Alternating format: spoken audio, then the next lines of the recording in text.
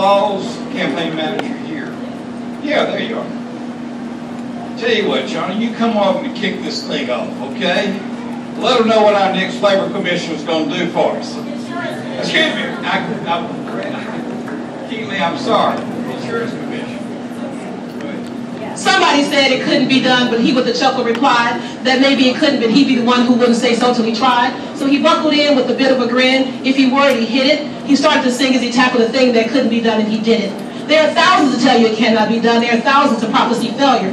There are thousands to point out to you one by one the dangers that wait to assail you. But just buckle in with a bit of a grin, take off your coat and go to it. Just start to sing as you tackle the thing that couldn't be done, and you'll do it. That's for the Democratic Party.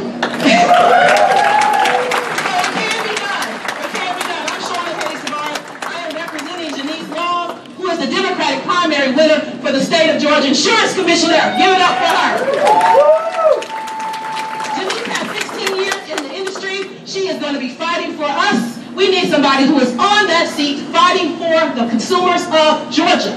She is a consumer-friendly person. She has, again, 16 years in the industry. She decided to run for this office because she got tired of her customers saying, Janice, what's going on? What's going on with my car insurance in particular? She said, you know what? There's nothing that I can do as a broker, but there is something I can do as the insurance commissioner.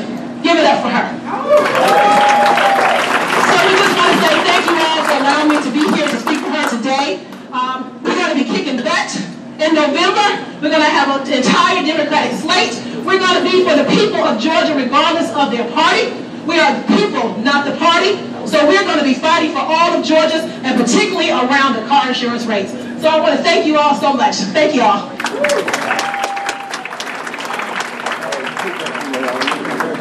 Okay, now I want to kick it off.